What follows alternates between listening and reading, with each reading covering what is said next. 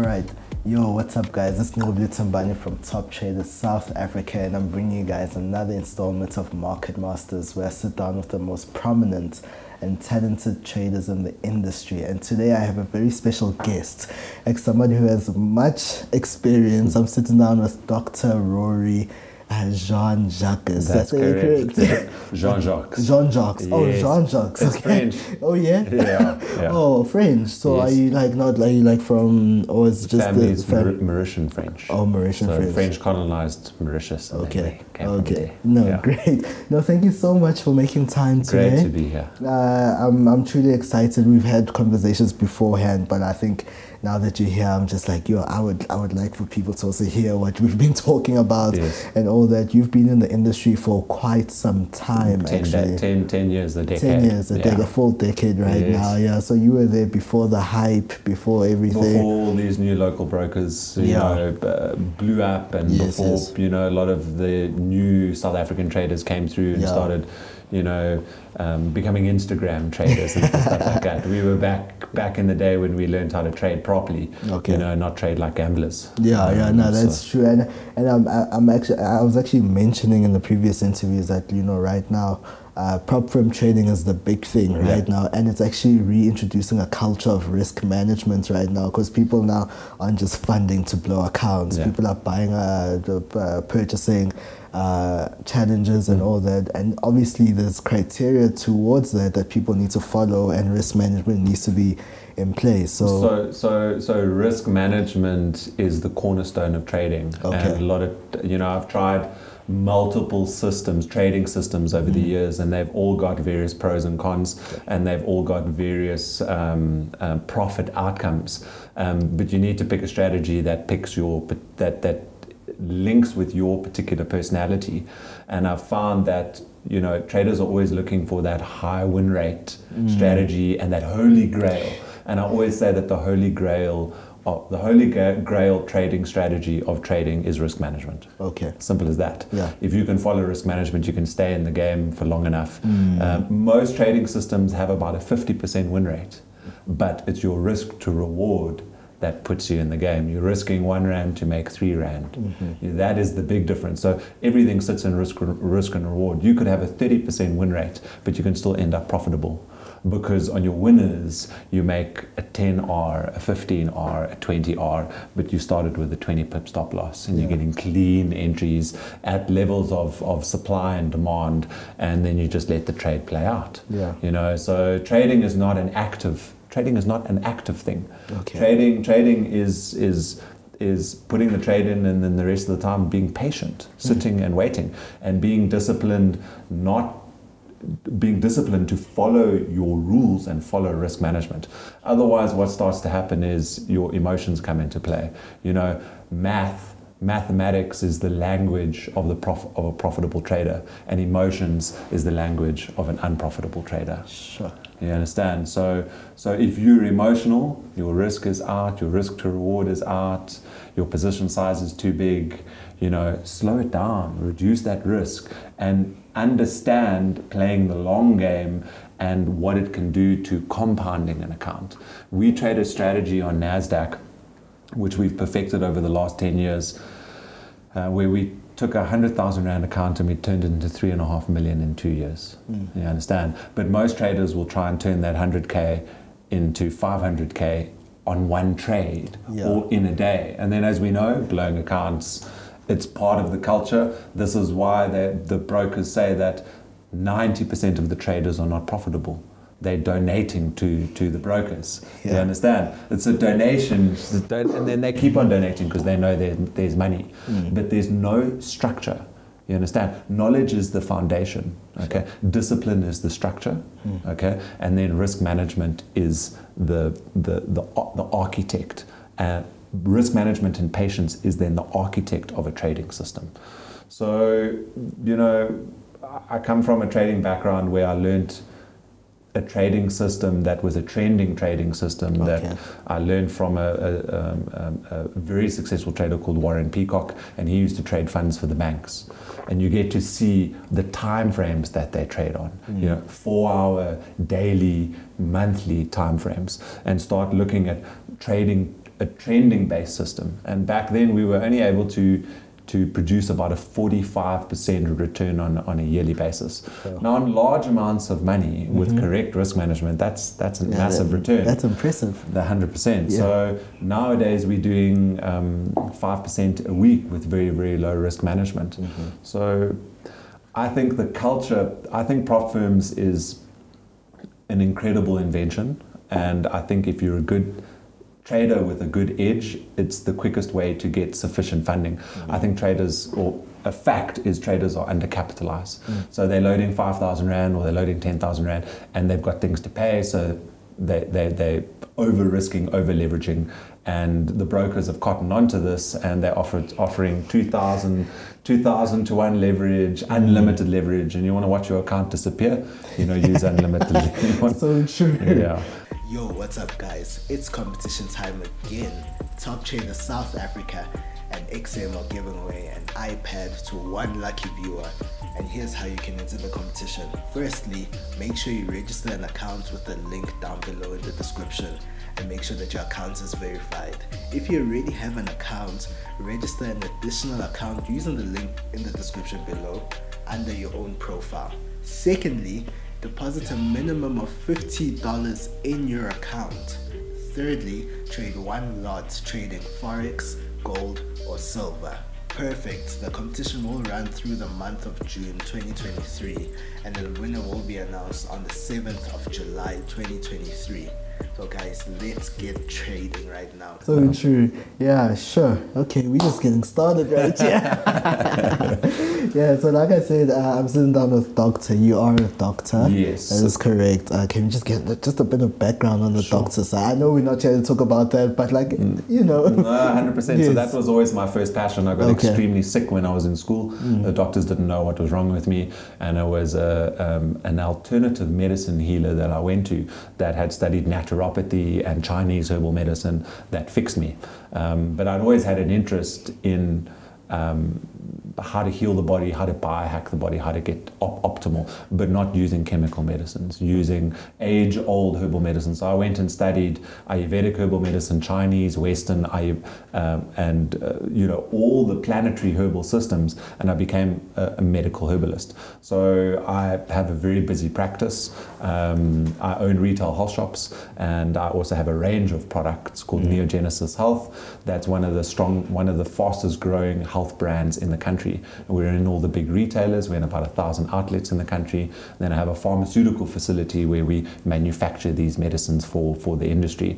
So I'm a healer at heart, but I'm also a businessman. I'm also an entrepreneur, and I'm an investor because I've made a lot of capital in various ventures as well as in trading.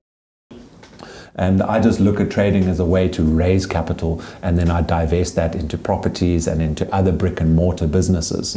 I don't like my capital overexposed to the markets because emotions can come into play. And take it off the table. It is money at the end of the day. 100%. Take it off the table and put it there, and keep structure and keep discipline and things like that. So that's my background. And the reason I got into trading was, as a doctor, you have a very busy practice. It's the golden handcuffs. So you have a very, very busy practice and you're doing exceptionally well, but you're trading your time for money. Sure. I wanted to accumulate money, and I wanted to hire money to work for me.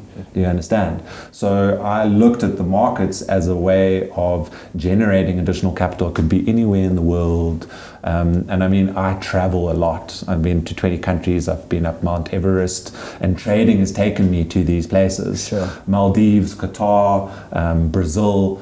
To go and see the world, to go and understand a different culture. And I see a lot of traders make a lot of good money in South Africa, but then they're buying a Vrapa and they're buying the Louis V, and they're popping bottles and they're doing all of this kind of stuff because they think that they've made it. And I want traders to understand that as you start to make that capital, you become rich, but you're not wealthy yet. There's a big difference between being rich and being wealthy. A wealthy investor mentality is, I'm creating this capital, how do I invest it and make more? Yeah. You understand? Do I create a team of traders and they trade capital for me? Do I take it out and divest it into other various industries that all provide a different kind of return? Trading is just a way to raise capital. And if you're disciplined and you've got a capital base, you can compound that capital over time.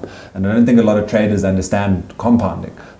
As they make profits, they withdraw. Yes. So have an account for that. Have an account that is your cowboy account, is your gambling account, and put a few thousand rand in there, and then go full tilt with high leverage on particular trades. Even if you've got a 6 out of 10 win rate system, you're still going to make good money.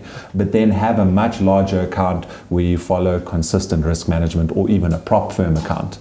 Because to make 2% on a $200,000 account is good money. Yeah, very good it's money. nearly 40K, Yeah. do you understand? And it shouldn't be difficult to make 1% a day. That's 5% a week. Slow and steady, you're making an income, Yeah, sure. So, yeah, no, I can tell that you're a well of vast knowledge. Yes. And today I'm diving into that. I'm going to do a deep dive. A very deep dive today.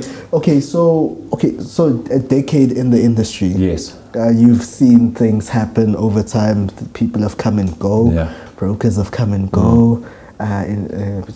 Trading trends have come and go over the year, but let's talk about the early days and just find out what was actually going on, and especially in the South African market. And because right now, what I want to do is I want to have like a contrast between how it is right now and how it started back then. So back in the day, not many, traditionally, retail traders never had access to the markets. Yeah. And with the advent of technology and computers and MetaTrader specifically, we were able to now get access to markets, get access to capital. In the past, you had to have huge amounts of capital, and your orders were put in on the phone. Yeah. So 10 to 15 years ago, it was just getting going. It was just getting started, and there were 1 or 2 brokers within the country, and it wasn't a big thing. We built one of the biggest copy trading groups in the country. We had very successful systems, and we were also averaging sort of 30. We were averaging about 20% a month with the way we were operating, and then people were able to copy trade us. And the type of system that we were trading the opening volatility on the ALSI, which is the JSE All Share Index. But over the last 10 years, that liquidity and that volatility has dried up. So it no longer trends like it used to. All that capital that was in our stock market has all been pulled out because of challenges in South Africa, and load shedding and political instability and things like that. So we've had to adjust our trading strategies, because that's what we used to trade, and it was a very, very successful system, and you could back test exactly when you would enter, when you would exit, and you could build a whole trading strategy, and you knew what your expectancy would be over time. So if you had 1 stop or 2 stops or 3 stops or 4 stops in a row, you wouldn't panic, because you knew that on the process of probabilities, based on the strategy historically over the last 5 years, this is how many trades it would be on a monthly basis, because you could literally see it on the chart. And that was a trending based system based on EMAs. So that was the 8 cross 21 on the 1 hour strategy, and it's a trending system which you can still trade now, and which we still trade. And has nothing to do with fundamentals, has nothing to do with Fibonacci, has nothing to do with anything. Just that, so simple, you can see it so clear. And that's one of the most effective systems even still to date. Look, it won't make you astronomical money like a lot of these guys are doing with day trading NASDAQ and things like that, but what an incredible system. And then over the years, we also watched how the brokers were robbing us, how brokers were, South African brokers that were locally orientated, as well as other brokers that came from overseas, are all B-book brokers. So they're all taking the other side of the trade. And we started seeing, when we were trading with brokers that were traditionally A-book brokers, so you getting full straight-through processing to the market, and not getting B-book where the brokers are taking the other side of the trade. You were always getting proper fulls, proper spreads, and their price differences were varying. The spread differences were varying, especially on indices and commodities. So where you think that you're getting in at market price, you're getting in 10 pips or 20 pips away. And we had a lot of challenges with that. We had made a lot of money with those brokers, and brokers wouldn't pay us out. And then we watched a lot of, very successful South African brokers come about. And I think we can also take our hats off to them because they've inspired a whole new generation. And also all those traders that came through that were trading NAS and trading, all of these Instagram traders were inspiring the youth with lifestyle and with the profits, but it's not a true reflection of reality, and we'll get into that a little bit later. But we've built massive books, massive copy trading book with large amounts of assets under management, over 100 million with the one and 100 million with the other, and those brokers were shut down because of unusual things, and we had unusual things where we would make profits, and the moment it came to withdrawals, then where's this, and your tax clearance that, and but when I was drawing small amounts, 10,000 at a time, there was no problem. But now when it's $250,000 or 500,000, where's your tax clearance, where's this, to delay the process, because they understand the psychology of a trader, that if they're not able to get the money out of the broker within time, they're going to trade it, or they're going to do something, so and it's going to come back. You understand? So you were trading an account and you were over leveraged, and you wanted to refund quickly so that you could have sufficient margin, but then it doesn't go through, and there's your account. So we've seen, I wouldn't say everything, but we've seen so much everything happen in the market that gives you a level of wisdom and understanding of what's actually happening with local brokers that are B-book brokers, which are taking the other side of the trade and that are reliant on your losses to fund themselves. They're not making money just on spread, and that's the difference between an A-book institutional broker and another broker that's local. And this is the reason why I've chosen to move all of our funds on an institutional level to Scope Markets, because they have always traditionally been institutional, and they provide the liquidity to most of the local brokers. So why would I want to deal with a local broker where there might be problems when I know my funds and my clients' funds are going to be safe over the longer term, and then we can then build and grow from there. Powerful. So 10 years back, I can hear a lot was happening. You've just kind of just laid out a whole map from how things have kind of just been different from back there, and I think right now you kind of touched on something where you a risk management right there, in a sense, the way you spoke about it, but it's a matter of right now, the current state of our industry right now, people just want to fund and blow and be happy with that, fund, blow, be happy with that. So what kind of risk management strategies have you had to use over the years to stay in the game? Because people don't seem to care about staying in the game. They just... So those people that don't care of staying in the game, they are not taking a trip to trade, they're taking a trip to the casino. They are glorified gamblers. I know, because I used to be one of them. I've probably blown more accounts than any trader in the history of time. Do you understand? But I got so sick and tired of losing so much capital and not having consistency with that type of trading that I decided to lower my risk right down and build consistency and build profitability over time. Then it's not hard to accumulate capital over that time. So in terms of risk management risk management with blowing accounts, I looked at it and I said, listen, I can lower my risk right down even to 10% per trade, which means I would need most trading systems, and my trading systems, I have at least a 7 out of 10 win rate on a 1-to-1 risk to reward, which is unbelievable. Do you understand? And even if it's less than that with a 1-to-2 risk reward, for every 1 rand that I'm risking, or every 10,000 rand that I'm risking, I'm making 10,000 rand, or I'm making 20,000 rand. Depends on the system. I have multiple different accounts. One trades a trending system on the 4-hour and the daily. The other one is more the short-term day trades with a little 20 pip stop loss and taking a 30 or 40 profit. So that's sort of for the daily profits. And once I've made profits, I take a break from the market. I think a lot of traders are always trying to be in a trade. And if you understand how the physiology of what trading does to the chemistry in your brain, and this is what I studied in medicine, is that your heart rate goes up, your stress hormone, which is cortisol, goes up, your blood pressure goes up, and you have an increase in dopamine, which is the same thing that gamblers have the moment they put down that money on the craps table, or the moment they pull that lever and they see they made something. There's a little light up in that brain of dopamine.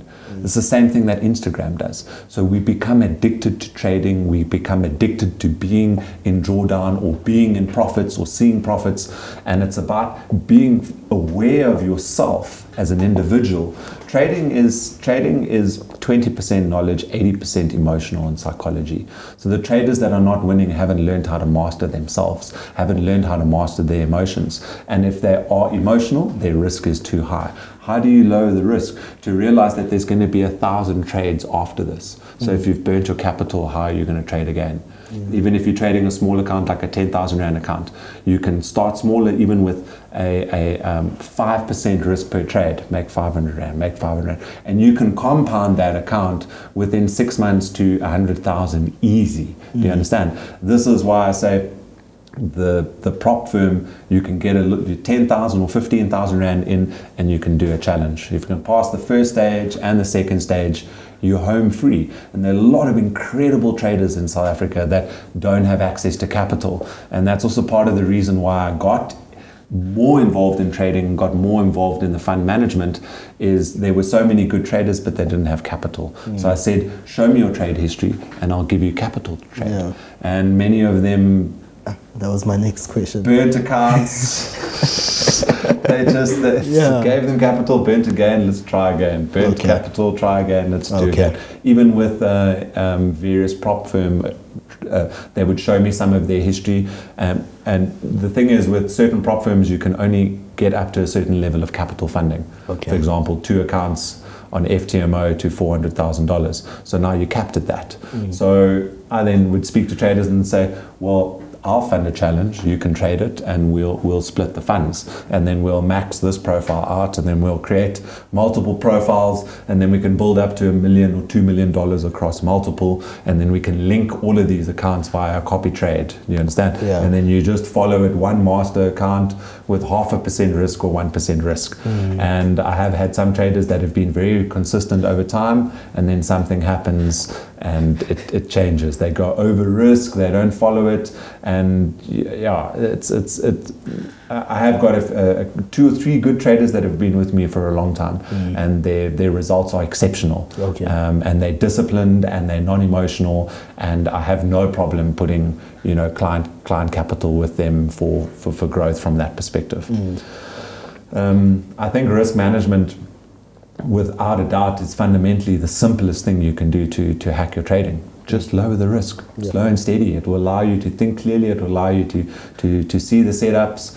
It will allow you to not have FOMO. It will allow you to not be over emotional, closing your trades too early because you see that there's money there. It will allow you to hold your trades and let the market play out. I think risk management fundamentally, and every trader struggles with this because they want to make money quickly. Greed, the little trading demon that sits there, and sometimes I even have it. And I just got sick and tired of losing. I just slowed it right down. I just lowered the risk and I increased the size of the capital. So the money I was making on 0.5% was exceptionally meaningful money. On a $500,000 account or a $1 million account, you make 1%. It's good income. It's very good income. Very, very good income. You're talking about greed right there, and I think a lot of people really don't come to that point of realization that, hey, look, actually, how I'm trading is more destructive than actually building at this point. Yeah, so I'm glad that got to a point where you were just like, risk management needs to come and play. 100%, and I think the traders that have very big egos don't make good traders because they want to win, and they want to win all the time. And if you have a winner's mentality, you want to make sure that you win all the time. And even if you win 9 out of 10 times and you don't follow that consistency over time, you can do 1,000 trades following your risk management. You can lose it all on one trade. So the one way that I recommend traders, if they're starting out and they've pulled a bit of capital, is to lower your leverage. Yeah. So that you can't over risk. Lower to 50 to 1. In Europe and in other Europe and even in America, yes, you can't even get a 20 to 1 leverage. Yeah. Maximum 50 to 1. And I applaud brokers in South Africa that only offer 100 to 1. But traders that trade NASDAQ or trade gold, they need leverage. Yes. They need 500 to 1. They need 1,000 to 1. They need to load in their $500 and hope that they can make 5K or 10K. And there are strategies that work well, even if you're following a signal provider that's got quite good results, and there are quite good signal providers, and there are also absolutely horrible and terrible ones. Whenever I see a signal provider, I pay and I join them. Okay. I've probably joined every single signal provider in the country, from all the guys that were trading NASDAQ. You trade their signal, what? Stop loss. Trade the next signal, stop loss. 7 out of 10 trades, stop loss. But he's still posting profits. Yeah, every day. Making money, withdrawals every day. Yeah. You know, and I'm like, I put it into a system, I created risk management, loaded in some capital, and I followed every single signal. So, you know, what they're doing there is they're offering the signal, they're going short on one broker and they're going long on the other broker. Yeah, do you understand? Or they're with the same broker that allows that, and not a lot of brokers allow that because you're manipulating the system. Yeah. And then as you see that one's running in profit, they just start leveraging in and scaling in. And the other one blows, they lose 5K, but on this one they made 20 or 30K, and that's not trading. Yeah, it's not. That's calculated gambling in probabilities. Yeah. Simple as that. But if you've got a good win rate, even if it's a signal provider or your own trading strategy, take your 5,000 Rand and divide it by 10 accounts with high leverage. And then when the signal comes through, hit it full tilt. You might make 10 or 15 or 20,000 on that. But let's say it's 3 trades in a row. Lose 500 Rand, lose 500 Rand, lose 500 Rand. Make 10,000 Rand. You understand? That to me is not trading. That's calculated gambling. It removes the emotion, and I understand, and it can work exceptionally well. But on the level that we trade with, on an institutional level, we need very, very defined risk management, defined capital management, because we're managing large amounts of other people's funds within a PAM account as well. So that PAM account, you can see exactly how we're performing, and I think since the beginning of the year we've been averaging 6% growth, so we're 43% up since the beginning of the year, with a max 10% drawdown on our particular profile. So by the end of the year, realistically, we should be 70 to 80% up. Now, if you took a certain amount of capital and let that compound over 3 years to 5 years, and you put it in a compound calculator, like Einstein said, compound interest is the 8th wonder of the world. And it is, because compounding is where you make true wealth. Have that amount every time you make profits. Take it and put it, save it. Make profits, put it and save it. Build up that capital sum and put it somewhere where it can grow slow and steady, you know, with a PAM account, or there's various copy traders in the country. Look at their risk management, look at how it works, and find something that's slow and steady over time. But then have your smaller accounts that you can take a punt at, so that it satisfies that greed demon to want to gamble, but you protect your capital. Otherwise, you're constantly going to burn out and you're going to lose your shirt. And I've had a lot of traders that have done that, that were trading for me. They lost astronomical amounts of money, and they lost everything. Had to help them pay for their apartments and whatever debt that they had, and just take care of them when they were in that down stage. Because I know I've been there before, and I'm sure you've also been there, and every trader's been there, when you wipe that account and you feel like the smallest person on the earth, because you know that you shouldn't be doing this, but you feel stupid. So we find a lot of people chasing strategies right now. Obviously, you mentioned earlier on that the holy grail strategy is actually risk management, right there, which I really love. But what do you have to say to people who are constantly chasing the next, best strategy, the next hottest strategy? Because essentially it's what a lot of people think right now, because you even said that trading is at 20% emotions and then 80% psychology, basically is how you said it. So essentially right now it's like where the strategy fits into all of that. Yeah, so your knowledge and your foundation and your strategy, and you can learn any strategy. I mean, you can learn smart money concept, you can, EMA cross, supply and demand, support and resistance. I mean, it's fundamental, but going a little bit further into supply and demand on key areas on the 4 hour, and then waiting for a close, looking at the 30 minutes, and then waiting for a close and a confirmation, and you can get extremely good risk reward on that. I think most of the good strategies, most of the strategies that are out there have got a 50-60% win rate. You just need to follow them and allow the risk to reward to go out. Yeah. There's no magic indicator, there's no magic trading system. Yeah. And you can pick any of these systems and they work if you work it, and if you follow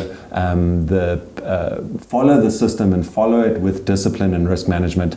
And most trading systems you can backtest, and you can get an idea of exactly how it works. And I mean, this particular strategy that we trade on NASDAQ is, as the market goes against us, we add into the trade in weakness, but we don't do it on a martingale stage, as in increasing exponentially. I've tested EAs over the years that had similar strategies that I've watched just blow accounts over and over and over and over and over. And this manual strategy we trade, and we traded specifically only on NASDAQ, and we perma bulls on the NASDAQ. Okay. So we permanently bullish on the NASDAQ. And then often you'll see, even in a bear market, which we're currently in, the biggest rallies are in bear market. So we're constantly looking at Fibonacci at key levels, and we're slowly scaling in, but our risk management is on point, and this is what keeps us in the market. Okay, sorry, my mind right now is kindly breaking that down.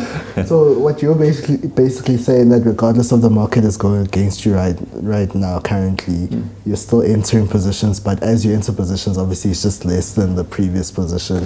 If that's my understanding. Same position size. Same position size. Same position size. Okay. But we only sort of every 100 pips or 200 pips, we're looking at key liquidity levels on Fibonacci from the high to the low, and then we trading key levels on that. And then there's always a bounce, and there's always a rally, and there's always liquidity, unless there's something spectacular happening in the world. One of the presidents has said something, or there's COVID or something along those lines happening, and there's a massive drop in the markets. Even then, there'll still be key areas, and we'll just allow the space, and we just keep the same position size. Okay. And oftentimes it'll get to a key area, and then you get a rally, and then it catches all of these. Sometimes the pen will close on key areas, but we've been making astronomical profits on this particular strategy.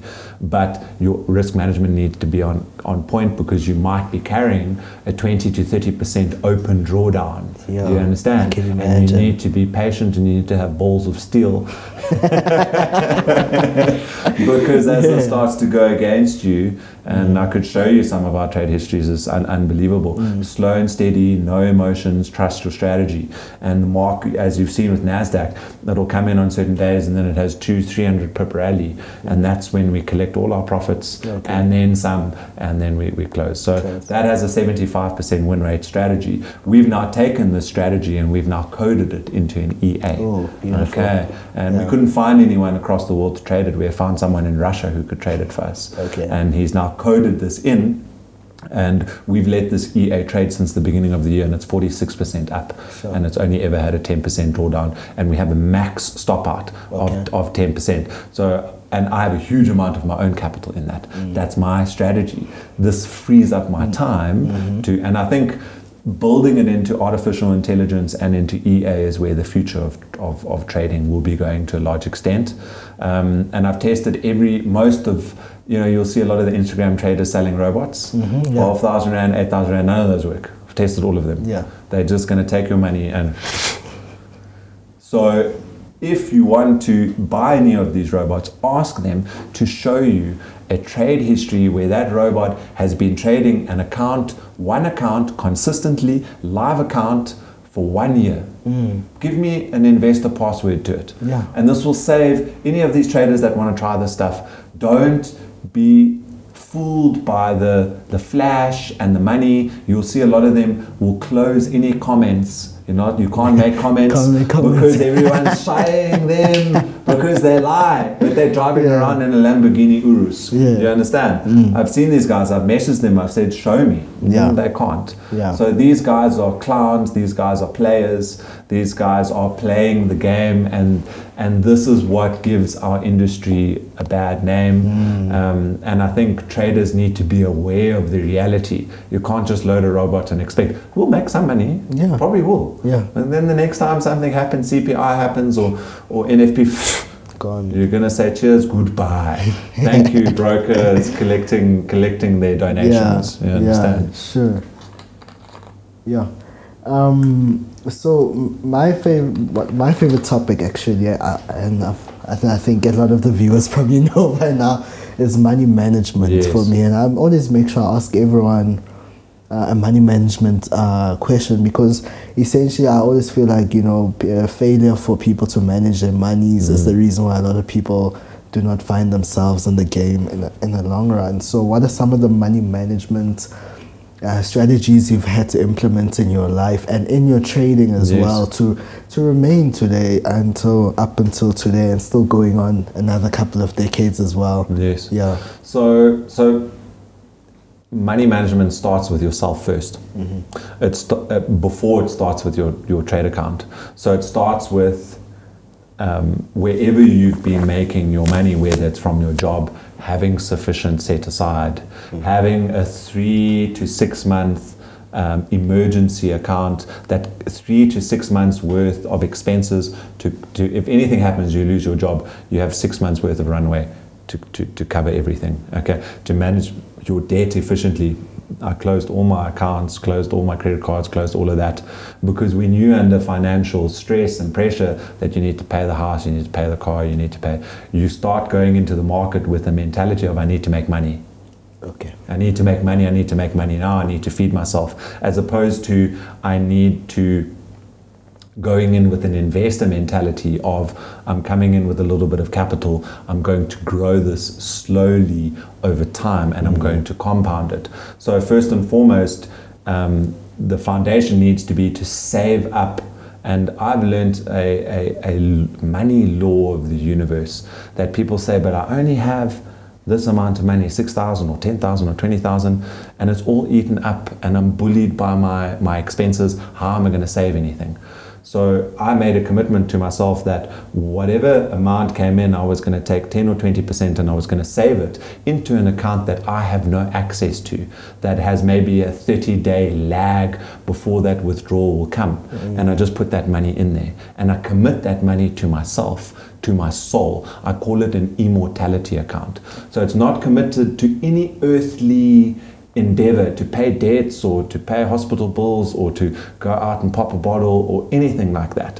It's dedicated to myself, because as you save that money, it will give you 10 times more satisfaction than anything on the earthly plane will give you. And that you're dedicating to yourself. And as you start to save that money, something weird happens where the money will pop up to fill what you need, because you've affirmed to the universe, you've affirmed that I'm worth more than any of this, and I'm paying myself first. And this is a commitment to myself. It's a commitment to my soul. This is a commitment to a much bigger picture. And every time you save that money, you're accumulating that, and you see it accumulating there. It gives you an emotional cushion. It gives you a foundation, an emotional stability.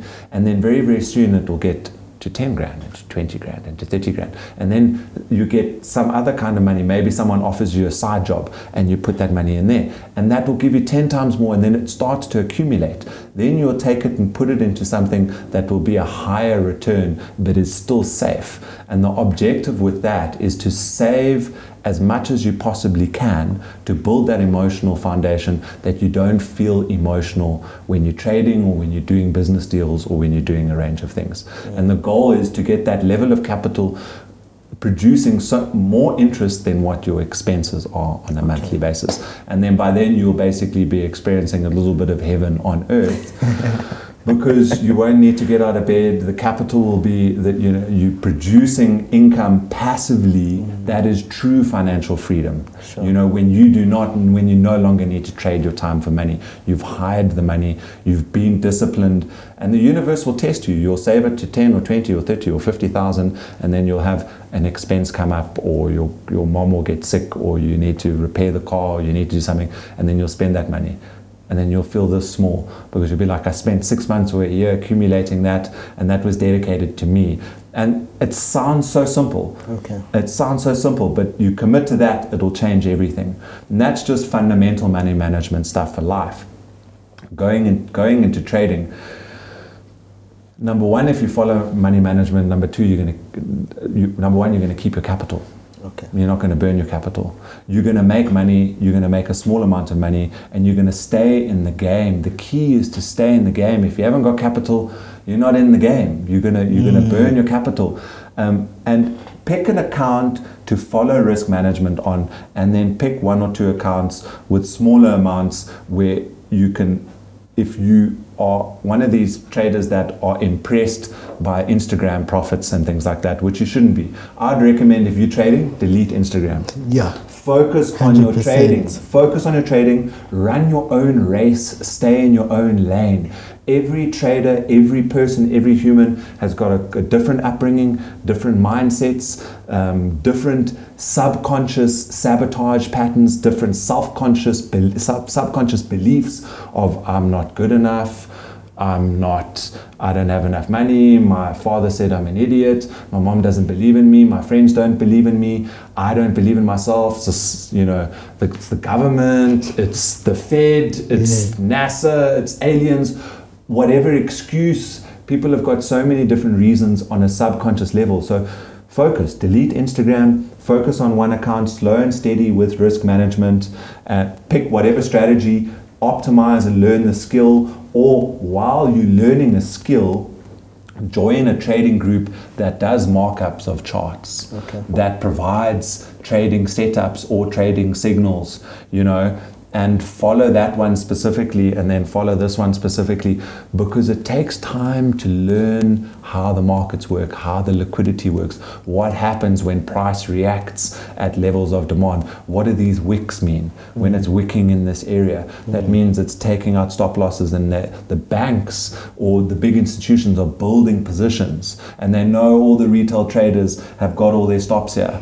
So you think there's one wick, and then you're in, goes, wicks you out. Yeah. Wicks you out again. Yeah. How many times will do that? And that is hundreds of millions of dollars, because they can't just empty that all into the market at once. They have to pull all of those traders in so they get better price, and then you'll watch it push up, and you have to be patient to allow this market to breathe and allow it space. And there are a lot of good traders that provide these kind of trading strategies, and watching wicks and watching the candlesticks and refining and looking at pennants, looking at bullish pennants, or various kinds of continuation patterns, because you'll often think it's broken. A lot of traders will see a level of support and resistance. The moment it reaches that level for the first time, you can put a trade in, and you'll normally get a 50% drop. But often what happens is they'll get to that level, all the retail traders will start trading, like let's say it's a weekly, and then it just continues. And it continues. Yeah. And it continues 150 pips, squeezes out all the retail traders that have over leveraged and put their stops up there. And then the next day it turns and does exactly what you want. So if your risk is on point, allows you to stay in the game and then carry that position while you slowly add in. So I think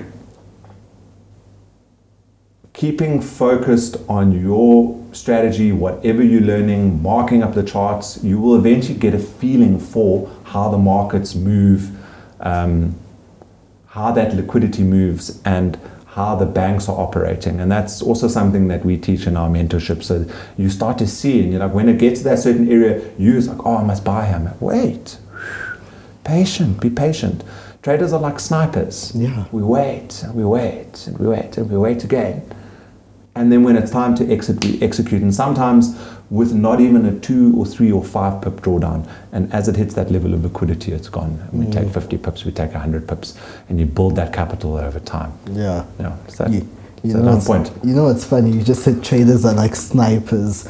And I know one thing for sure is that a lot of traders right now are chasing sniper entries. Yes. And they don't understand. What you just said right now is so powerful, actually, that saying that the traders are like snipers, not just to chase the sniper entries, you know. It's all about waiting for that opportune moment in the market. Yeah, they're all trying to get the cleanest entries. And they're all trying to get the cleanest entries at areas of interest and at areas of liquidity. But oftentimes you'll get into that area, but it's still continue. Give the price time to develop. The market will show you. It does the same thing over and over and over and over.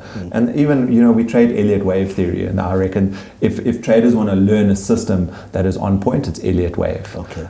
Because that was developed in the early 1900s, and it's based on human psychology, and it's based on wave principles, and it's based on the same repeatable patterns that have been happening over the years. And then you can introduce a couple of wicker candle patterns or various forms of pennants or things like that that'll give you those key clean areas of entry. Elliott wave would be one of the best systems, especially on the larger time frames. You can see it consistently over and over and over and over again. It's there, it's right there.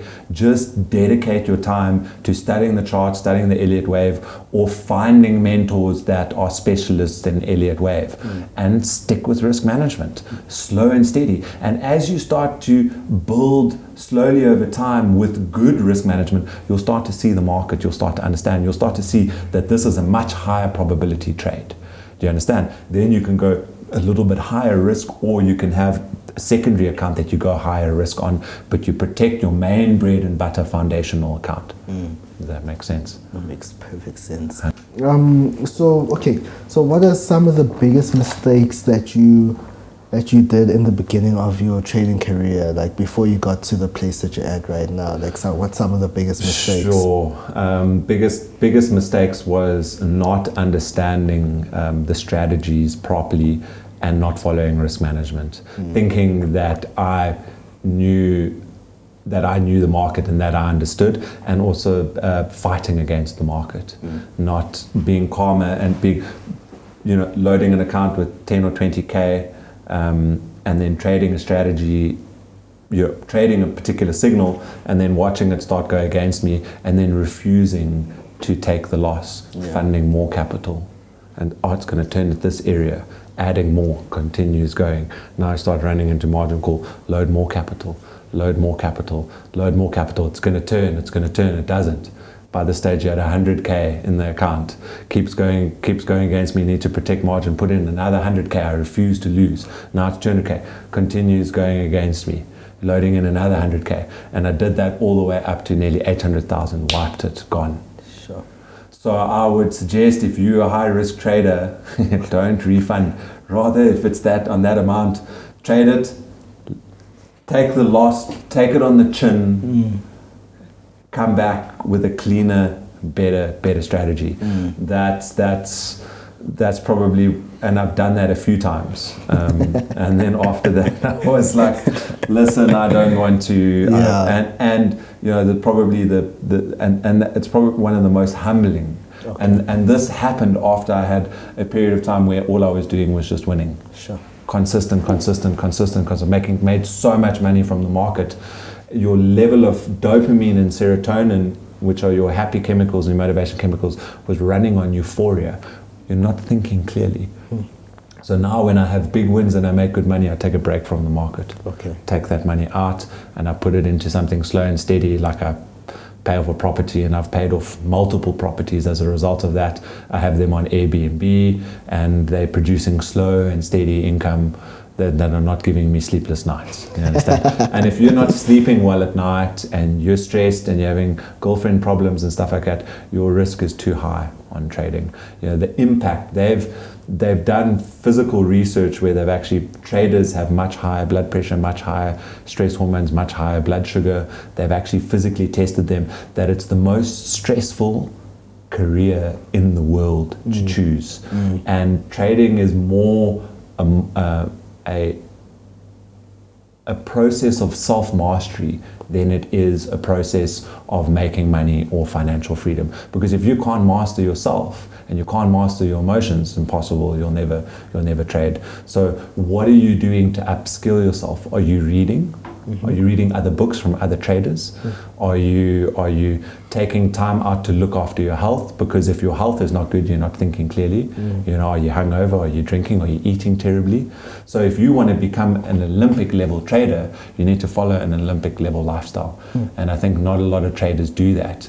Because clean mind, clean spirit, clean clarity, and the ability to see the charts. When I follow that, I'm on point. And I've often found that we'll trade consistently great for a few weeks, a few months, we'll go out, have a big night, and the next week I want to hit the markets. And on that hangover for the few days, your chemicals are out, your brain is inflamed, you're not thinking clearly, you're not making the correct. So if you're sick, don't trade. If you're hungover, don't trade. And if you're drunk, definitely don't trade. No, that's true. And you spoke about popping bottles and everything, and obviously that's a culture that a lot of people are chasing, wanting to be like pop bottles and then go back to the markets as well, and that reality, I think, has created an illusion and a myth. And I think a lot of traders that have done well initially then started to become celebrity traders, and they started to say, this is what the lifestyle is about. And they would then be posting false profits. It wouldn't be real profits. You wouldn't see consistent profits. They would only be posting their profits. You would never see their losses. So any of these guys that you see doing this, say, hey, can I trade alongside with you? Can you show me an account that you've been trading consistently? None of them can do that. And what they do is the lifestyle that they promote, becoming celebrity traders, they then start offering signal services, and they'll get thousands of people that join their signal service for thousands of rands. That is how they start to fund their lifestyle. Or they'll start operating an IB link, and then they'll operate from that perspective where it's actually not from trading skill. There's a large portion of that, not taking anything away from the good traders, because there's some exceptionally good and disciplined traders that are low key, that follow that. But people are attracted to the shiny lifestyle. And I can tell you, once you've got the car and you've got a few mansions and you've got a few Hublots and stuff like that, your mentality changes and you realize what the truth is of it. But until then, everyone thinks that is the be all and end all, that you have made it when you have the material things. And the moment they start making a bit of money from trading or something like that, they want to go and spend it on the flash stuff. Why not take another approach and rather create true financial freedom? And as you start to make that money, save it, accumulate it, retire your gogo. If your grandmother and your mother are still working and you're not taking care of them, that would give you more satisfaction. Accumulate true money, accumulate true wealth. Because having the status symbols is what? What does that actually? Does that make you important? It doesn't. So having all the fancy stuff and all of that kind of stuff, looking at these traders, it's not a true reflection. The true reality of trading is it's boring as fuck. It should be. So true. It should be so boring. Trading is so simple, but it's the most difficult, easy money you'll ever make. Okay, trading is a very, very simple thing. but to master the emotions around it will be the biggest challenge that any of the traders go through. So if you're looking at the culture of opulence and the lifestyle, none of the traders that I see that are making all this money actually really have true wealth. Most of them are renting the houses that they're in. Most of the time these cars in a period of time are getting taken away from them, because there's a type of social pressure that gets created when they're making these profits and they're doing the stuff that alters the way that they should be doing things. And then you start to see them start doing various illegal things, and this is why many of them have been arrested over the years, creating unusual crypto coins and doing all sorts of things. And I know all of them, watched all of them over the years. You know, follow the slow and steady path, just like the rabbit and the hare. So the hare and the tortoise, and you will get there. All the Instagram prophets and stuff like that, and all the signal services, ask them for a trade history. Say, your signal service that you show me, you're always creating a new group once a month. You understand? You're always closing it and creating a new group. Where's the trade history to show consistency? Yeah, trading is about consistency. Do you understand? Even traders that trade for me on FTMO, they come to me and they say, oh, here's my profits. But you made those profits in the middle of last year. Where's your account that you've been trading now consistently? Oh no, I took a break and I did this, and all these stories. Show me an account. Bring me an account that you've been trading for a year or two with slow and steady, consistent profits. I'll give you as much capital as you want. Yeah. You understand? With defined risk parameters. So if they can't say, well, these were the 20 trades that we took, this was the stop loss, because you can trade a signal with 100 pip stop loss, but you're making 20 pip or 30 pip profit. Yeah. What kind of risk reward is that? Yeah, that's not money. Oh, we made pips. Bullshit, man. It does not make sense. Exactly. It riles me up so much, because there's actually one popular trader. It doesn't matter actually. No, he literally posts a 1 minute chart with like 80 lots, and I'm talking about 80 lots, and showing profits on a 1 minute chart. And you ask yourself, how? Why? Where's the withdrawals? Let me tell you, a lot of the traders will show you a real account. Yes. And that they've made withdrawals from that. Yeah. It's also, they can create their own server and they can manipulate the process. Do you understand? You know, and this is where guys are also giving accounts to traders to trade for fund management. It's not their money. Yeah. Do you understand? They're going to go full risk on that. You know.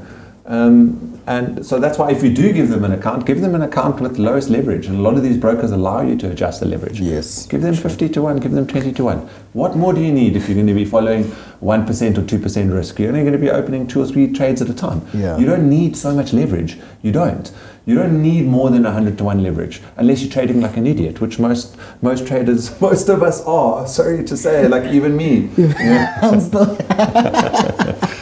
Yeah. So you know, if he can't show you a signal history to say, and pips mean nothing. Okay. Risk to reward is what you're looking at. And if even better if they can give it to you in percentage. I'm risking 1% and we made 1%. We risk 1%, we made 0.5%. We risk 1%, we're making 3%. Yeah. Do you understand? Pips don't mean anything because 100 pips or 20 pips is a very, very big difference. You're trading 100 pips or 150 pip stop loss on gold, but you're making 50 pips. Do you know how long you would have to hold it, or even on currencies? 100 pip stop loss, and then you're only getting a little 30 pip there, which means you're risking 1%, but you're making 0.3%. Do you understand? And if it was divided in 2 positions, you're making even less. Yes. So you'll make profit. Even if it's a high win rate, you'll make profit. 7 trades profit, 1 stop loss, all that 7 trades profit's gone. Sure. So risk to reward ratio is the most important thing, and traders need to start thinking in the level of percentage. If I'm trading a 100,000 Rand account and I'm risking 5%, means I'm risking 5,000 Rand. And then I'm making a 1-to-1 risk reward. I'm making 5,000 rand, then you can make relatively good money. Yeah. So these things, don't look at pips. Pips means nothing. If you go and do the maths on that and you actually work out if you risk per percentage, you don't make money. And I can see immediately from a signal history. This is why, number one, they don't give you signal history. Yeah. Number two, they change their groups. Number three, they don't give you an investor password to follow, to say, trade alongside me, slow and steady along those routes. So do the same with all these robots. I would really like to try, and because people are burning so much money and they're getting so scammed, and they're getting hurt. And also, just because you're following a signal doesn't mean that this guy knows exactly what is going on. I know the moment I put in a trade, anything can happen. Yeah. I have a 50%, I'd look at it as a 50-50. Yes. 50% chance to loss, 50% chance to make money. If I do that, then why would I go high risk? Why would I risk 50% on this trade? What for? Maybe for kicks, to get an adrenaline rush, to gamble, or because you see the guys on Instagram doing it and making so much money. You know, you need to ask yourself, you know, this is what I've realized is the truth and the reality. So, you know, delete your Instagrams, focus on your own path. That's how you win in this game. Sure. Yeah. But I was going to ask you, my next question was to ask you about the realities of trading, but hey, you kind of Did we get into it? Yeah, you kind of just like literally just like smashed it out the park. So the reality is, it's very, very boring. Yeah. You mark up your charts, you wait for key areas, you have to wait for price to develop. You know, you will see that when it comes to this key area is where I'm going to be looking, but I'm not going to be entering when it comes in, especially if you're trading the bigger time frames, the 4 hour and the daily. The trades don't come that often. Yeah, true. And then when they do come, you prepared, you're way ahead. Trading is not, oh, I need to get in now, oh, the market's moving without me, and you're having FOMO. Don't worry. There will be hundreds, there'll be thousands, there'll be 10,000 trades after that. There will always be another trade. There will always be something to trade. There will always be, you know, and what I also recommend traders do is also don't trade everything. Try and distill down to a few key pairs or one key asset that you can learn. What is its nature? What is its personality? How does pound yen work? Lots of liquidity. Big moves, do you understand? It's a trending currency. You know, same with gold. Gold is emotion. Gold is all over the place. Gold is an emotional. People get into gold when there's emotional turmoil. There's a whole range of things. You know, it's a very, very temperamental. Same with NASDAQ, high volatility. You know, it can make good money. One of my favorite is US 30. Okay. You know, because it has a sort of a slower, more consistent feel to it, and it tends to be very, very consistent off certain areas if there isn't emotion. So pick the high liquidity pairs where you can get in on clean entries and you can make a good risk reward, and those are pound USD, pound yen, gold, and NAS. NAS not as much on particular strategies, and then US 30. So pick a pair. Learn it. Learn where the key areas are, and you can make exceptionally good money if you learn that. Yeah. You know, I've sat down and spoken to so many people, and I'm literally, it's hitting me right now is that this game, it literally so much goes into trading and into pressing buy or sell. Yeah. And it's just literally just 2 buttons, you Yes. know. And I'm just sitting here, as you talk, I'm just but the lead up to that, and the amount of things that you've had to learn, the amount of charts that you've had to look at, and I think traders that only trade technically also need to learn about fundamentals. What is the Fed doing? What is China doing? What is Russia doing? Do you understand? What is global policy? What is the American policy doing that's driving the markets? Because everything revolves around the US. Everything revolves around what the Fed is doing. Are they raising interest rates? Are they reducing? And what does that mean for the currency? Yeah. You understand? And I don't, you know, if you're going to study medicine or you're going to study law, how many years are you going to commit to that? 4 years, 5 years, plus all your community service and stuff like that. Would you give your money to a trader that had only learned for 6 months? No. To refine it and to become a professional, and not a lot of traders treat this like a business. They're just, but my mate's making money. Shh, let's put, come, you know, let's hit it.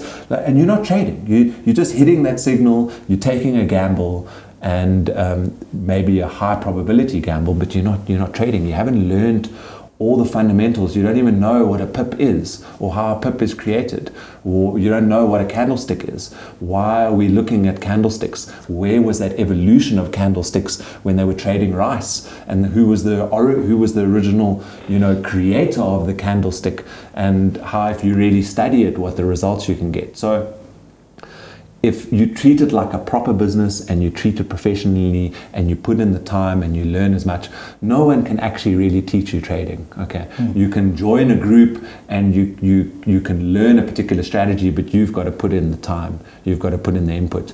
And to compress that, you can get I wouldn't recommend, or you can recommend a mentor. You can get a mentor, but get a coach, because a coach holds you accountable. You understand? If you want to become, this is what Arnold Schwarzenegger does. When he first moved to America, he started training, he started bodybuilding, couldn't speak English, and he had the worst accent. What did he do? He went to elocution classes, and he got an elocution coach to teach him how to speak, because he was Austrian and had a very, very thick Austrian accent. And then he wanted to become one of the best bodybuilders. He went and got a bodybuilding coach. You understand? And then after that, he wanted to become the governor of California. What did he do? He got a political coach. So find a coach that can give you a trading program that you can follow. And if you're willing to follow it, and you might need to pay a trading coach for that. And in that interim, there's so, like, all the good traders have got signal services, and most of them have got pretty good signals. You just need to literally put the trade in, follow the signals, and if they do mark chart ups, look at it. Look at your own chart and see. Spend the time so you can learn the skill, and you're no longer reliant on anyone, because the skill will be with you. The skill will be with you for life, and eventually you'll learn to refine what works for your personality. Do you want to trade a few trades during the day, make your money, and the rest of the time go chill by the pool? Because when I travel and I'm in Maldives or I'm in Mauritius, I can sit on the beach. My system on TradingView, which is based on artificial intelligence, will send me a message to be like, let's just I go and I look at the chart and I put the trade in and I let it do its thing. An hour or two later, we've made a few $1,000 close, and then that's how we do it. So do you want to sleep well at night and trade swing trades? Are you a medium to short-term trader, or do you want to be a day trader? Then you need to also look at not over trading. So what suits your personality? Who are you? What would you like to do in terms of trading? And I don't think any traders have had look at those foundational, those fundamentals. And if you're struggling with your trading, go to a trading psychologist. I did that. Okay. I went to go and see, why was I doing these certain things? Because I refuse to lose. I'm a winner. I'm going to fight the market. Do you understand? Yeah. So go and work on your psychology. There's nothing wrong with that. And if you can get into those inner subconscious things, you can shift a lot. Yeah, so true. Yeah. So true. All right. So you do fund management right now. So I just want to get like proper clarity on what is fund management, like the mechanisms of what makes a fund management exactly. Yeah. So so currently at the moment we're running a PAM account, which is a percentage allocation management module, and we run that offshore. Because in South Africa we have got our Cat 1 license, and we have got a Cat 2, but we are in the process of getting our Category 2 money management license, which means then we can manage people's funds within South Africa. You understand? But in terms of a PAM account, and if it's handled offshore, the client, we're showing them our pooled account, which is traded by our system, and clients are able to put their funds into that, and then we only take a percentage of profits. So it's only based on that. And you can actually build a very, very, very, very big book based on that if you've got trade history. So I suppose another way that you could consider fund management, an easy way for traders to enter that, is via copy trade. Yes. A lot of good brokers have got them. XNES has got a good copy trade system, Scope has got a good copy trade system, and XM has a good copy trade system. XM has a very good copy trade system. And if you know how to look at a fact sheet, and you know how to look at a history, that's a great way to do it. And it's a great way for traders that have got the skill to build a book of a few million few million rand that people are happy to put their capital, because a lot of people try trading and they can't manage their emotions. Yeah, and I've had so many. I've built on 4 occasions 4 of the biggest copy trading books in the country with various brokers, as well as the biggest signal groups as well.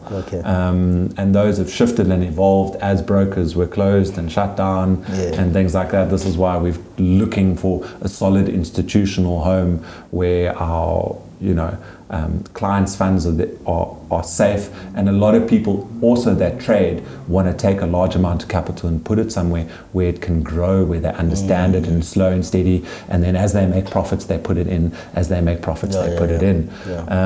So it's actually, a lot of traders will be given accounts and then they'll trade those accounts and then they lose those funds, and then the person calls fraud on that person. Scam. And that trader was trying to do his best to make profits for him, or he was over leveraging, or he was doing a number of different things. So if you're going to go into managing funds, I would suggest you do it on a copy trade basis. If you're a very, very good trader, do it on a PAM basis. Any other basis on that's actually illegal, and you can get fined by the FSCA, and you can be locked up. And a lot of traders have been through that, where they were very high profile traders and a lot of people gave them a lot of money, and they were trading high risk, or they were trading a number of different things. And I think a lot of people and a lot of the public, and even people that want to start trading, have a misconception about trading. Because you have all these guys, hello, do you know about Bitcoin? I can trade money for you. Do you understand? I have them dime a dozen every day contacting me, and I'm sure you do as well. And then they think it's give them 1,000 rand and they're going to give you 20,000 rand at the end. That's running a scam, and that's not how trading works. It's not an impossibility, but there's no consistency with that. So true. So in terms of working that route, I would go with a percentage allocation. You can see all the trade history. That client has full access to their funds. It's in a segregated account under their profile. They are choosing whether to follow this particular strategy or to withdraw, and it's all managed and it's all done properly by the broker. It is a gray area currently in terms of legislation. So if traders want to be on the side, on the right side, and make sure that, and also follow risk management, because I've seen a lot of PAM accounts where they've just absolutely burned them, and so many people have come to me and been like, please, can you help us get capital back? And I'm like, and even then they're scared to put that capital in again. So I think we've all been burnt, and there's lots of things, but a good quality PAM, and if anyone's got a PAM that they're not sure about, they can message me. I can look at it, I can say, right, this has got this. You can see very, very clearly from the fact sheet whether it will be consistent over time and what your risk appetite is, because most people want to put 5,000 rand and hope that they can get a huge amount, that they can get 10,000 rand at the end of the month, or even double their money. That's too high risk. Just as quickly as they can make 50% on your money, just as quickly as they can lose 50%. And there is a max threshold of risk and drawdown to reward where if you increase that risk, you won't be profitable over time. So there's an optimal sweet spot of how much you risk and what your return and expectancy be over time. And if you up that risk per trade and you build it into the model, we build it into a trading model and we jot it out over graphing, and you can see if you risk 1% per trade, this is your expectancy. If you risk 2%, this is it. If you risk 5%, this. If you risk 10%, we're still there, but you're going to have to stomach maybe a 60% drawdown. But then you go to 20% per trade, and then you can see you make profit, and then it wipes the whole account. So mathematics and understanding expectancy is a very, very important thing when it comes to that. Like I said, a well of vast knowledge, and we're just like in there, very deep in there. Okay, so we're gonna come to the end right now, and I'm just gonna ask you a few questions. I've got 2 questions basically. Your worst trading day and your career. Yeah, it can be your worst trade. It can be. Remind me. What has been your worst trading day that you've had? So basically, my worst trading day was I was trading gold, and I think I was sitting on about a 400k account, and it started going against me. There was lots of volatility and my risk was too high, and as it was going against me I was scaling in because I was counting on key areas of a bounce and a turn, and it didn't. Just kept on going against me, kept on funding in capital, and by total it was about R1 million towards the end of the day. Sure. And then that wiped all of that, and that was meant to be my holiday money to Thailand, and this was just before December. I was hoping to make a nice packet before December. Yeah. And then a week or two later, it was the middle of December, and I went to go lick my wounds with no money on the beach in Thailand. That was horrible. I questioned everything about my reality and about life and about trading and about all sorts of stuff. And thankfully, I haven't done that amount for a long time. So, so that was absolutely terrible. It's horrible. Sure. Yeah. Oh, yeah, it sounds crazy. A lesson that you kind of took from that, or was a lesson you took from that? So my lesson was, whenever I have large amounts of spare capital, I take that and I take it off the table. I take it out of my bank accounts and I put it in things where I can't access it. So the profits that I'd made from the market, I'll pay off a bond on a property. I'll move it offshore, where it's put in a fund that's growing slow and steady, or I move it into a portion of my fund, and then it's divided across various strategies that grow at various stages. So I build a foundation. You understand? Large amount of you can't build a house on quicksand. Yes. You have to build a strong foundation, which is the foundation of a large amount of capital. So 40% of my capital will be the foundation. Multi-millions, only growing at 10%. The next level, I'll match that amount, and then I'll look for something that gives 15%, and on low risk, and then I'll do the next level of the pyramid, and then I start looking for something that works at 20%. And then I'll start looking at a level at 30%, various kinds of blue stocks, blue chip stocks, various kinds of hedge funds, and then the next level, and then the next level sort of at the top. And this is where I'll take sort of only 10% of my capital that I'll trade with meme coins or in higher risk strategies or a number of things. So if you burn that 10%, you've still got this whole other foundation that gives you this emotional stability that doesn't rock your world, you understand? And that was a very emotional day, but I was fine because I still had my foundation of capital. Sure. Different levels, guys. And your best trading day? So my best trading day was taking a NAS trade from 10,000 and sorry, it was about 20,000, 25,000. And as NAS started running bullish, I just kept on scaling in at like doubling. As the margin freed up, I just put in. As the margin freed up, I just put in. As the margin just freed up, I just put in. And it ran to about 700 or 800,000 on that day specifically. And I closed off and I took profits. And I tried, and then it's just as quickly on the next day because I thought it would run higher than that. And so that was an exceptionally good day.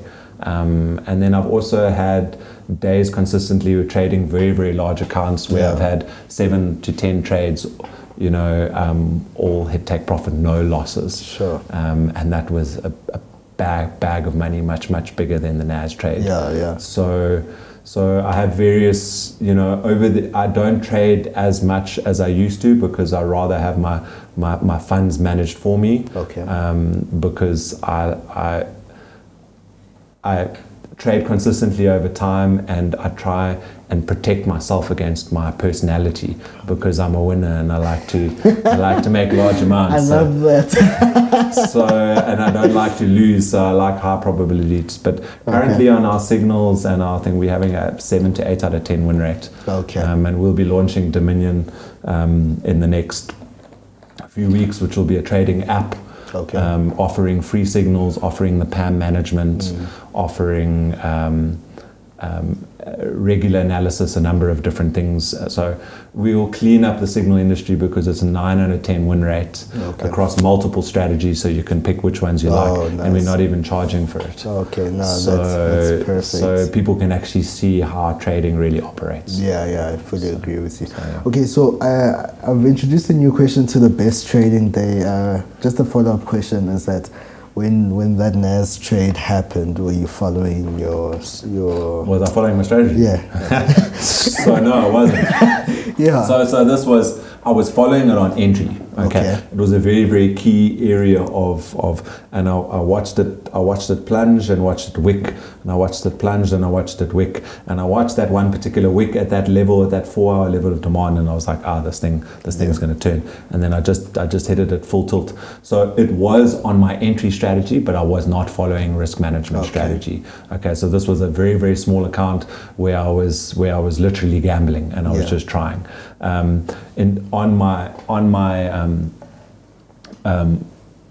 My large capital account that I trade slow and steady over time, I got in on a USD CAD trade. Okay. I got in at the beginning of the year. It was about February, and USD CAD's was back then 5-7 years ago. It was a large trending currency because it's oil-based, long trend, and I got in on entry, and about a month later, as it retraced, I got in and hammered on that trade. Yeah. And next few months there was a massive retracement. I got in on that, hammered on that trade, and towards the end of the year, it had made so much money that it allowed me to pay off houses and cars and number thing. And then I was like, now I understand that one trade, one trend over the long term can change everything. Yes. And I've tried multiple different strategies, but over the years you learn which suit your personality, which give you the best return for the lowest risk. And that just comes from testing multiple of those to get the best return for your capital in the shortest period of time with the lowest risk and the less sleepless nights. Yeah. So, I mean, okay, you're talking right now, and a statement that I've heard a lot of traders say is that no risk, no Lambo. No risk, no Lambo. Yeah. Absolutely. So on I've tried that. Okay. There's no consistency over time. Okay. And you will never hear a successful trader say, oh wow, like there was one trade and I made all my money on one trade, and this is how I made, this is how I became so successful. Maybe in a few meme coins and a few different things. Yeah. You will always hear a successful trader say, when I really started making money was when I slowed down and I started following the strategy with risk management consistently over time. Follow that on your one account. As you start to learn and you become very proficient at being successful on that, slow and steady, boring, sleeping well, calm, slow and steady, making really good money. And there's plenty sexy about that. There's plenty sexy about making 5% a week on $1 million account or $200,000 prop firm account. There's plenty sexy about that, trust me, because you're making money consistently all the time. But if you want to go into the high risk things where you're scaling in aggressively with high leverage and high margin, take a small amount of that and set that aside in an account with a brokerage that has a bonus or something like that, and look for those key entries, especially if you've got a high win rate, and then hit it on that side. And that's where you'll make $500,000 on that particular trade or more, and then you will. But how many traders in this country have Lambos? Sips water. Yeah. No risk, no Lambo. None of them have Lambos. Yeah. None of them have been out of the country. They make all this money, they go and pop bottles and stuff like that. They haven't gone and seen what Europe is all about. They haven't gone and expanded their minds. They haven't gone to Dubai. They haven't even gone to New York to see where it all originates from. Yeah. Do you understand? I've traveled to over 30 countries. Get out, go and see, go and be courageous and go and expand and see the world. And you know, the Lambo does bring, but they're very, very few, and there aren't any traders that have made money from trading that buy a Lambo. The ones that buy Lambos have scammed with robots and a range of other things and stuff like that. So yeah, if you're making money from trading and you're making sufficient, you go buy the Lambo and you move to Dubai. You understand? That's what you do. You know? I love living in South Africa. I've never seen a career or system that is the easiest way for someone out of poverty, and that's where my heart lies. This is why I'm so committed to it, and those dark nights where I was blowing accounts, I was like, I know there's something here. And you know, someone can start with 1,000 Rand or 2,000 Rand, and they can make much more than they can make in a whole month working. We have the highest unemployment, but we also have the highest growth in Forex. Why do you think all the brokers are coming here? People are hungry, people are looking for opportunities, but they need to be guided in the right direction. You know, I'm a doctor and I heal people physically, but what's the greatest sickness in the world? Financial sickness. People are financially sick, they're financially poor. So if you can provide, if I can take that same passion and that same heart and put it into something that provides the truth and the reality of trading, where people can be incubated in an environment that's safe with the right leverage, with the right signals, then we can really, you know, I want to incubate traders. I want traders to come to me. I want to teach them. I want to show them the right way, because on a large scale, there's nothing that will create opportunities like financial markets. Do not rely on the government. The government ain't going to give you shit. Do not come with any sort of entitlement mentality. The government's not going to give you anything. You're on your own. You must take your responsibility, and you must seek out, you must seek out mentors. Seek out these top traders. Speak to them, harass them, you know, ask them to show you, ask them to teach you, because I've never seen anything. I invest in everything. I try everything. I'm invested in multiple different industries. I've never seen something that can create something where someone can be so self-sufficient and can completely lift themselves out and feed themselves. Yeah. I'm lost for words right now. No, thank you so much for your time. I think we had a really good conversation, and I hope it won't be the last conversation. No, I think there'll be plenty more, lots of other topics. I still feel like there's a lot, because I'm looking at my list right here, I'm like, but you know what, for today, I think, like I said, we went swimming, really, and thank you so much for your time and just your openness as well. Yeah, great to be here. Yeah, I really do feel like you guys must have taken something with you guys. No, thank you so much, Dr. Rory. It's great. Dr. Ro. Like Dr. Ro. Yes. No, thank you guys. Thank you so much for your time, and that's that. It's been great to be here. Thank you so much. We'll leave your contact, your details down below in the description, even on the screen, and people can reach out to you for, especially the Dominion thing. I think 100%. That's really going to be revolutionary. Yes, definitely. So, great stuff. Thank you so much, guys. Thank you. Pleasure. Yeah. All right, guys. Thank you guys so much for watching. This was another installment of Market Masters with myself, Nqobile Tembane, where I bring you guys the most talented traders in the industry. And that's that. And a big shout out to XM for sponsoring this, and I'll see you guys on the next episode. Thank you so much for watching, and we're out. 100%. Great stuff. Thank you. Thanks, my brother.